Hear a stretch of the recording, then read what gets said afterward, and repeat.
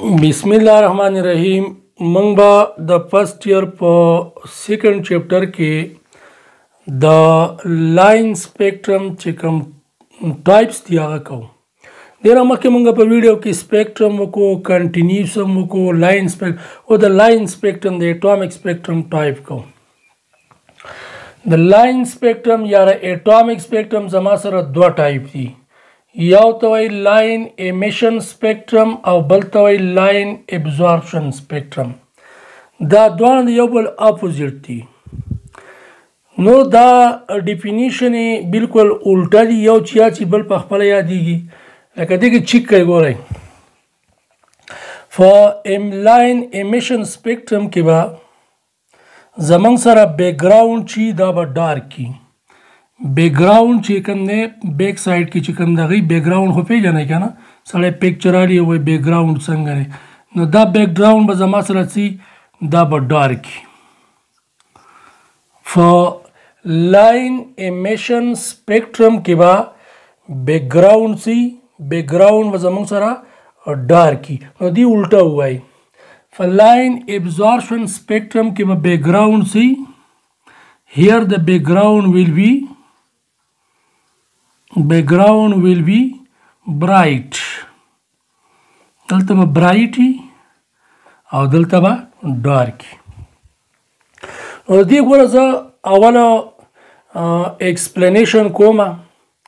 نو چې کله ایکسپلینیشن وکړم نو بیا دې ډیفینیشن انتهایی آسان شي.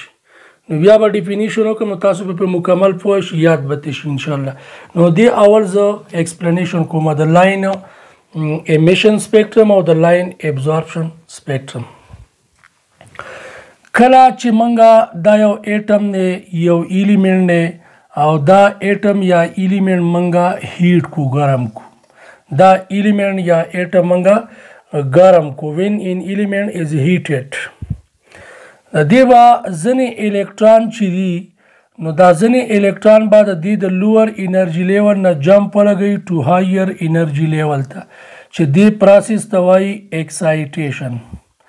ایکسایټیشن بوش ټیک شو.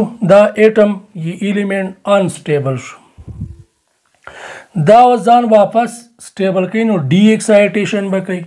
مطلب د هایر انرژي لیول نه به لوور انرژي لیول ته راځي، خو چې دا کومه انرژي او کوم هیټ یې ابزارب کړی پورته چې جمپ لګاو نو هغه به واپس امیټ کوي. نو دا ګورئ دا ډي ایکسایټیشن چې کېږي د هایر نه واپس لوور ته چې راځي نو دا واپس دی لوور ته راغلی دی، دا ترې وبره واپس چې راځي ډي ایکسایټیشن کېږي. ډي ایکسایټیشن نو دې ټایم کې چې کومه لایټ یا انرژي یا هیټ ابزارب کړی او ریډیشن نو هغه به امیټ کی. دا پام اپ لایټ کې امیټ کوي.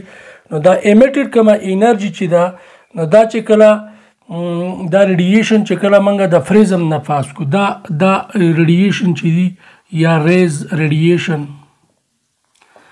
دا ریډیشن دا موږ د فریزم نه پاس کړل، دا ریډیشن ٹھیک شو.